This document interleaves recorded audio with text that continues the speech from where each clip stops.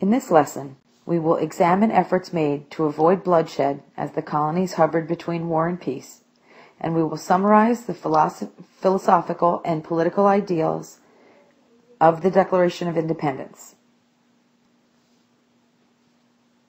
Colonies hover between peace and war. The Second Continental Congress convenes on May 10, 1775, and 12 colonies sent representatives to Philadelphia, Pennsylvania, to the Second Continental Congress. What did they decide to do? They decided not to break away from England. They did decide to form the Continental Army and to appoint George Washington as its military leader because of his military service in the French and Indian War. They did decide to begin printing paper money so that they would be able to pay the soldiers. Congress sent King George the Olive Branch Petition as a last-ditch effort to try to keep peace. King George III rejected it, and he declared the colonies in open rebellion, and then basically ordered to blockade the coast and not let any supplies get into the colonies or out.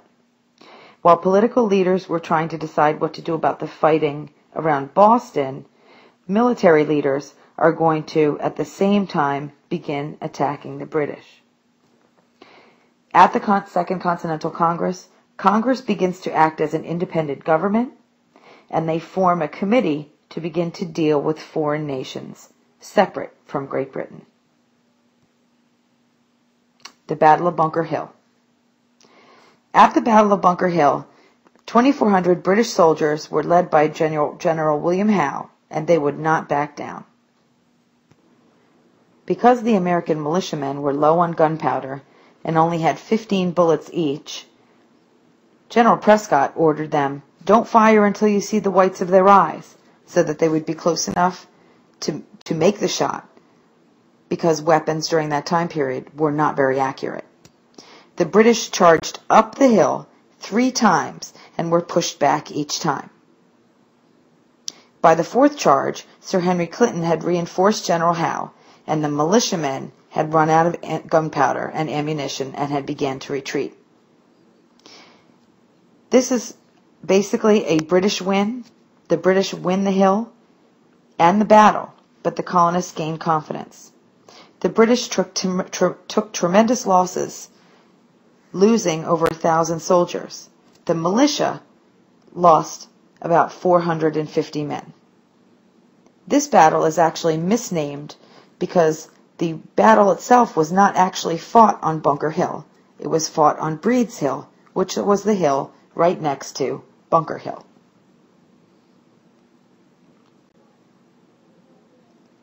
This is a cartoon that explains the events of the Battle of Bunker Hill. Take a minute and pause your video and read through it to see exactly how the events of the battle played out.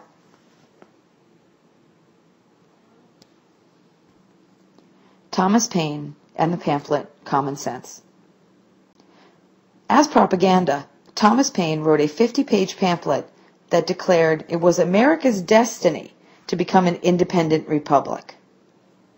He printed and distributed it from Philadelphia, Pennsylvania, and sold over 150,000 copies. He argued that independence would allow America to trade freely without the Navigation Acts with other countries and to create a better society. His pamphlet was widely read by everyone in the colonies and was a major influence on people joining the Patriot cause. Declaring independence.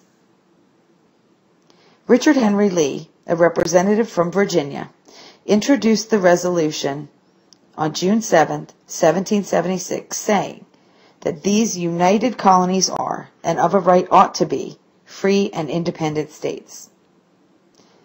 Congress appointed a committee to draft a formal declaration. Thomas Jefferson, John Adams, Ben Franklin, Roger Sherman, and Robert Livingston were all part of the committee, although the declaration was primarily written by Thomas Jefferson. The ideas in the Declaration of Independence were based on the concepts by the political philosopher John Locke. the idea that each person has the right to life, liberty, and the pursuit of happiness, and that governments derive their power from the consent of the governed, the people. He listed the numerous ways that the British king had violated the inalienable rights of the Americans.